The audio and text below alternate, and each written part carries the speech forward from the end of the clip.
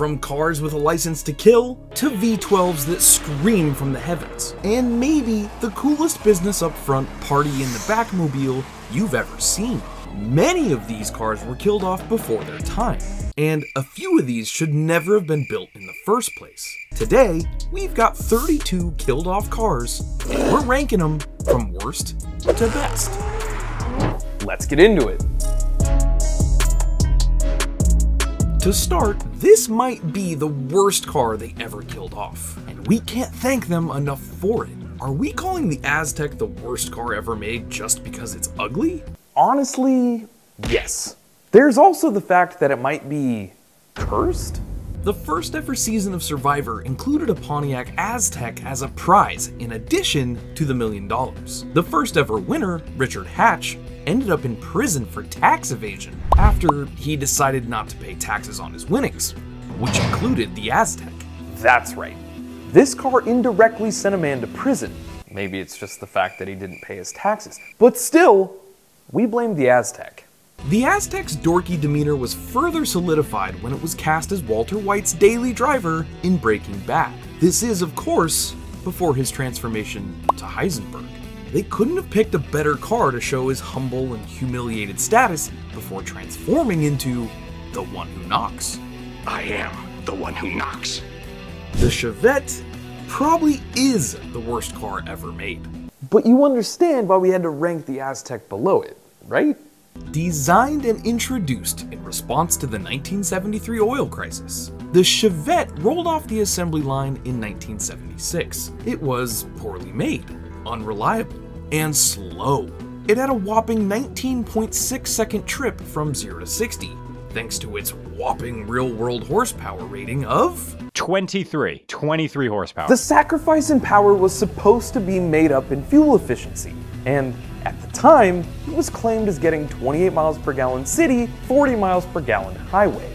But based on modern, more accurate estimations, it's probably more like 24 to 27 miles per gallon. The Chevette wasn't worth the metal and rubber it's made out of, and to top it all off, it came from a manufacturer that should have known better. Speaking of problems at GM, the Aztek is ugly, Chevette is just plain awful, but this next pick has the worst reputation of any car in American history. The unsafe at any speed Chevy Corvair. This rear-engine compact was built to compete with European imports like the Beetle, but its rear-engine mounting and swing-axle suspension made for poor handling even at the best of times. After several high-profile auto accidents and deaths, lawsuits were brought up against GM regarding the Corvair's handling. Consumer rights activist Ralph Nader took notice and wrote "unsafe at any speed," which exposed the fact that GM had willfully ignored its own engineers when they pointed out the safety hazards posed by the Corvair. Although there are some mixed opinions on Nader and a potential conspiracy theory.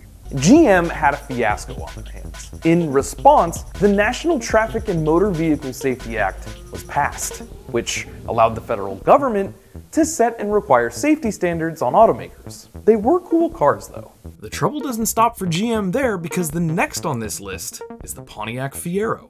And if you know anything about the Fiero, it's that it liked to catch en fuego. By 1987, it was apparent that roughly 20% of 84 model year Fieros suffered an engine fire. It's a shame, because the Fiero was innovative in many ways. It was the first mass-produced American mid-engine sports car. It was cost-effective to build because engineers figured out how to build it using shared parts from other GM vehicles, and it really did get 50 miles to the gallon.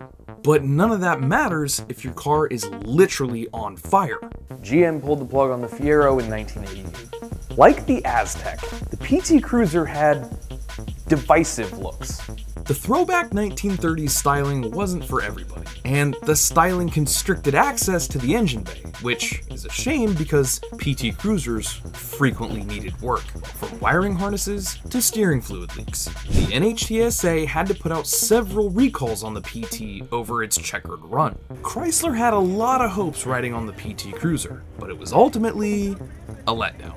The Cruiser enjoys a cult following among the New Balance wearing dads, but it still ranks towards the back of this list. Speaking of dad cars, The Scion XB wasn't exactly a sales disaster.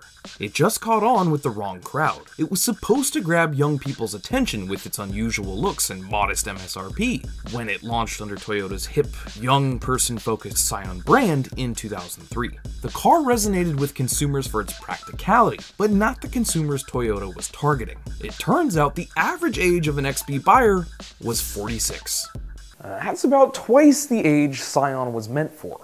So, while the XB sold well relative to other Scion offerings, Toyota decided to close up shop on the entire Scion brand in 2016. Now, you've got to give it to Plymouth. They really swung for the fences with their 90s hot rod. The Prowler. But instead of a home run, they hit a foul. The problem started right from the concept. A modern hot rod right from the factory. But ask any 1950s grease monkey and they'll tell you, a hot rod is built, not bought. A car that looks like this might work as a kit car, but when it showed up in showrooms, it got looks for the wrong reasons. It was powered by an uninspiring V6 that only put out 217 brake horsepower. Couple that with the fact that it was only available with a 4-speed automatic, that snuffed out what little interest there was. By 1999, they upgraded the engine to put out 253 horsepower, but it was too little, too late. And the Prowler's fate was sealed when it went out of production in 2002. I still actually like the Prowler though. At least it's interesting. Whew! Okay, I think that's it for the cars that probably would have been better off never leaving the design studio. But let's get into the ones that genuinely deserve to live.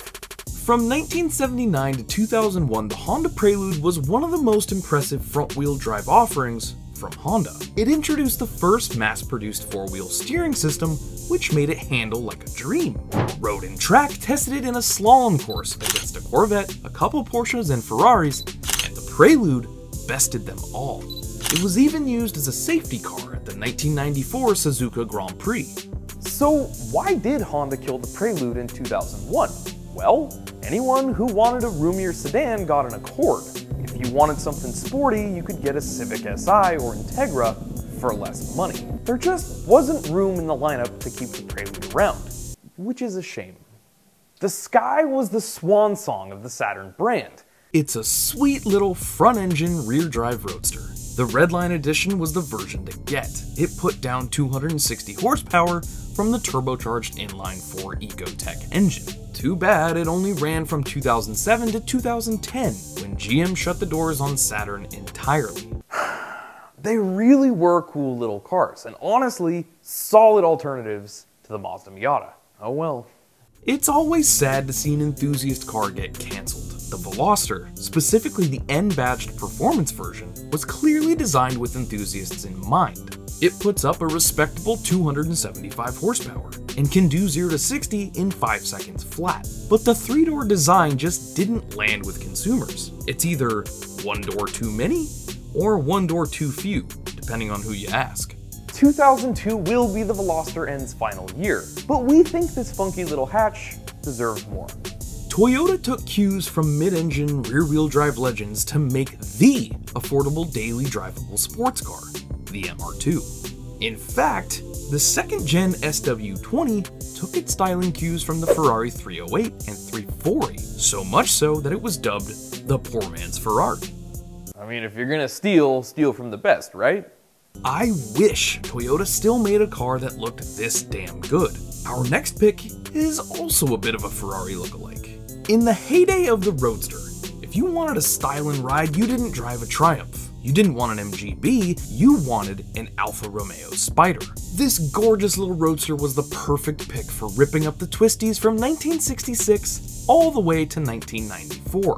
The DNA of the car was developed by legendary Italian design firm Pininfarina, the same firm that's responsible for Ferrari classics like the Testarossa, the Daytona, and the 308.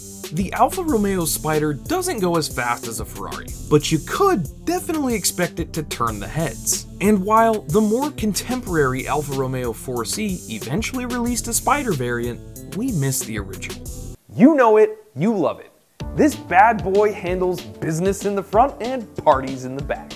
The El Camino is an American classic. The 1970s Super Sport Edition might just be the most unashamedly American vehicle ever made.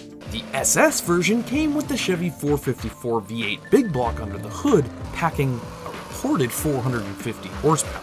It had power, utility, and a luxurious and refined interior, sort of.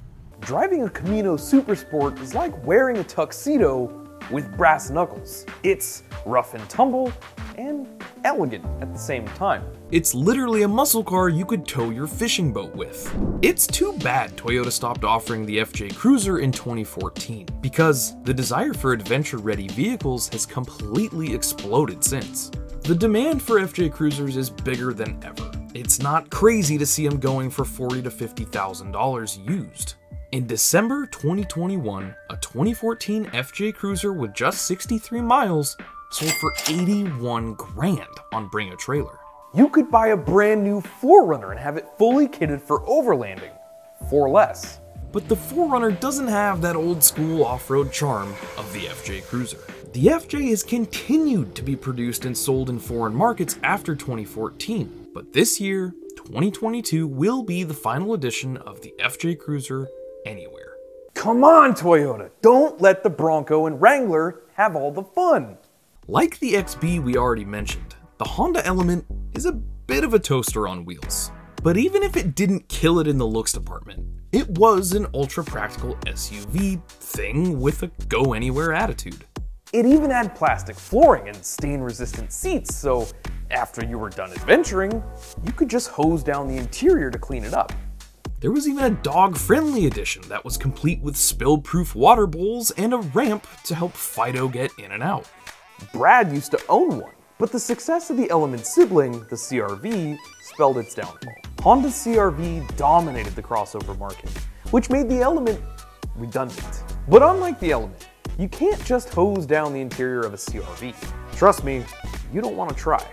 The Ford Focus RS got everything right. Ford nailed the all-wheel drive system, complete with torque vectoring, which could launch you perfectly out of every apex, or slay the tires in drift mode. The 2.3-liter turbocharged four-banger could get you from 0 to 60 in 4.5 seconds, and it was only available in a manual transmission.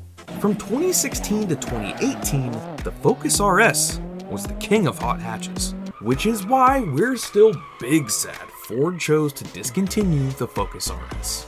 Want a comfortable passenger car that has the utility of a pickup truck? Today, our options are the Ford Maverick and Hyundai Santa Cruz. 20 years ago, your only option was the Subaru Baja. It's basically an old Outback with a truck bed. And the Baja Turbo introduced in 2004 were quick-ish, doing 0 to 60 in 7 seconds, which at the time was pretty good compared to other station wagons and pickups, and certainly better than any other station wagons with a truck bed on the market. Oh, there weren't any other? Yeah, that makes sense. Ultimately, the Baja was just too far ahead of its time, which is a shame because this formula is working today. If only Subaru had been bold enough to keep the Baja around. Does anyone else think it looks like it belongs in Crazy Taxi? Let me know down in the comments. In 1998, the Germans perfected the British Roadster. How'd they do that? First, they took the BMW Motorsport S62 V8 engine, the same one found in the E39 M5, which was good for 400 horsepower. Then, they dropped it into a lightweight all-aluminum chassis and body just behind the front axle for a perfect 50-50 weight distribution. Then they had Henrik Fisker, the designer of the Aston Martin Vantage and DB9 and current chairman of Fisker Automotive, design the body and the interior. The result was the BMW Z8, and it was an instant classic. So classy, in fact, that James Bond took one for a ride in 1999's The World Is Not Enough. But it was like the lamest Bond car scene ever. The fact that the average price of a used Z8 today is around $200,000 should be proof enough that if BMW had just kept them in production, they would have found a market. Speaking of German automakers, what do you get when you combine the philosophy of Detroit muscle with German precision engineering? You get a Porsche with a 5-liter V8 sitting in front and raw ripping power to the rear wheels. In short, you get the Porsche 928. From 1977 to 1995, the 928 was Germany's muscle car. By the end of its run, it was packing around 350 ponies with its 5.4-liter V8 in the GTS model. We would have loved to see Porsche continue to develop the concept, but instead, they decided to go all in on mid and rear-engine cars. And based on how that's gone for the company, I guess we can't really blame them. Cars produced on the Nissan S platform have gone by many names across several different markets, the best known stateside being the 240SX. The 240SX and other cars released under this platform are among the best drifting cars ever made.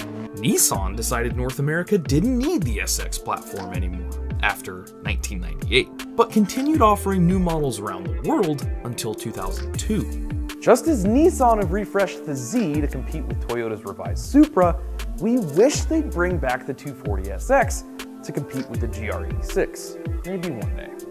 Despite nefarious beginnings, the Volkswagen Beetle has gone on to be one of the most iconic cars of all time. The silhouette is instantly recognizable, and its cult status has been earned by its clever design, and even cleverer marketing. You can't help but smile when you see one. It's basically the cutest car ever made. Volkswagen let go of the bug in 2019, but don't be surprised to see an EV return in the near future. The 900 was one of Saab's longest running and most versatile models. During its 20-year life, it was offered as a 2-door and a 4-door sedan, 2-door and 3-door hatchback, and as a convertible. The 900 Turbo is especially sought after to this day. They were quirky and weird and bought strictly by college professors, but the world was a better place with those still kicking around. The XJ was designed to be the definition of luxury. When it was introduced in 1968, it was the last Jaguar developed to have direct design input from the company's founder, Sir William Lyons. It's one of the finest pieces of British engineering, and it's the car of choice for prime ministers. Richard Hammond just bought his XJR back because how badly he missed it. And the late Queen Elizabeth II had a bespoke XJ hearse built at her request so that her final ride could be an ultimate luxury. We're paying our respects to her and the car she loved by putting the XJ in our top 10 discontinued cars. This Pontiac pony car needs no introduction. The Trans Am was a silver screen star. The car was made famous in movies like MCQ, Cannonball, and Smokey and the Bandit.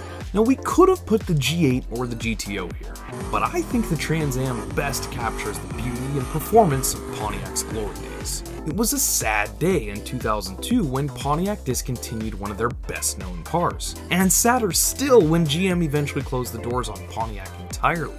Next time you see one, make sure you salute that LS legend. The Dodge Magnum, aka the Charger Wagon, was introduced in 2005. But it was the 2006 SRT8 Magnum that we really care about. It packed the heat with a 6.1-liter Hemi V8 and 425 sweet horses to terrorize the streets with. Sure, it's not beating the RS6, E63 AMG, or M5 in the performance wagon category, but we sure liked the option of a go-fast, rear-drive American muscle machine. This next pick is a heavy hitter. It's the rotary-powered fan favorite, the RX-7. Mazda's been producing rotary-powered production cars since 1965, but the high point is without a doubt the RX-7 FD, which ran from 1993 to 1995, here in the States anyway. Now, if you'd like to learn more about how the Mazda's RX-7 became the most iconic Japanese sports car, maybe ever, click this link right up here. All you really need to know is this is one of the most beautiful and best-sounding sports cars of all time. The legend of the RX-7 shouldn't go down with Mazda's stab at a rebirth with the frankly not awesome RX-8. These two spots are reserved for the last of the naturally aspirated V10 and V12 Raging Bulls. Lamborghini is transitioning to hybrid powertrains for its next generation of supercars, but their DNA has always been built on making the best, baddest, most over-the-top naturally aspirated internal combustion engines. Will the history books show the Huracan and Aventador to have two of the greatest ICE powertrains of all time? We're willing to bet yes. If you don't believe me, take a listen to this. And it's a sad day once these bulls are put out to pasture. There's really only two things you need to know about the S2K. 1. it still looks glorious, and more importantly, 2, it still shreds for a car that's nearly 25 years old. That's thanks to its Revvy 2-liter 4-banger that redlines at 9,000 RPM. The S2000 is one of the biggest casualties of the 2008 recession, and we wish there were new models still ripping through their rev counters today. You knew it was coming. It dominated the streets, silver screen, and Need for Speed. You know it was your go-to in Underground 2. The Mitsubishi Lancer Evolution, aka the Evo, is a legend. It's a tragedy that Mitsubishi gave up on building this all-wheel drive all-star. Mitsubishi's current slump can be traced back to when they gave up on this rally, drift, and street legend in 2016. It's easily one of the top picks for a car that never should have been killed off. And hey, real quick, honorable mention for the WRX STI. Moment of silence. Okay, moment's over. Back to the list. If you look up the definition of halo car in the dictionary, it's just a photo of a Lexus LFA. Look up best Japanese car, LFA. Look up best supercar, LFA. Look up greatest car ever made.